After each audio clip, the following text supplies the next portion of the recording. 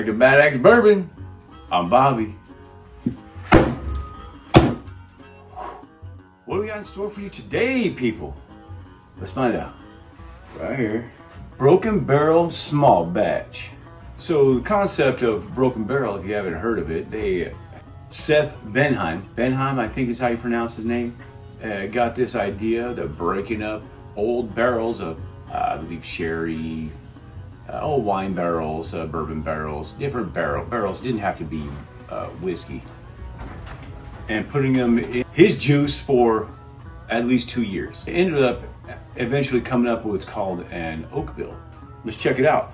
This is Broken Barrel Small Batch Kentucky Straight Bourbon Whiskey finished with Broken Barrel staves. This is 95 proof here. You can see that right there. It's 95 proof. Cool concept, I think. We'll find out.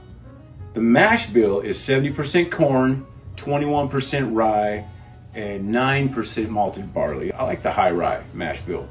The oak bill, which he's trademarked, is 40% ex-bourbon barrels, 40% new French oak, and 20% oak sherry cask. Yeah, that's cool. It's a cool concept. I'll be doing another video of Broken Barrel after this. This is a small batch. I also have the cask strength. I'm gonna be hitting that one up too. Let's get a little bit on the nose. Huh. That's a kind of honey sweet jam maybe. Let me get some more on this one. A little tannic, a little bitter smelling anyway. Leather. It is sweet though. It does smell sweet. Something in there. What is it?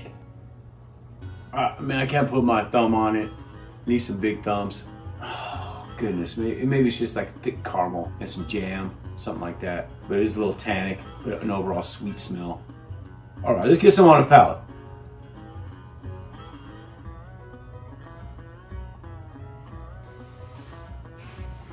Man, I went from to jump back to, this is 35 bucks retail. 35 bucks retail. Now I paid that for it. So I gotta keep that in mind. So let me take another sip of this. It's like a salty sweet. And you guys gonna get me for this one. I'm getting a little bit of orange Tic Tac.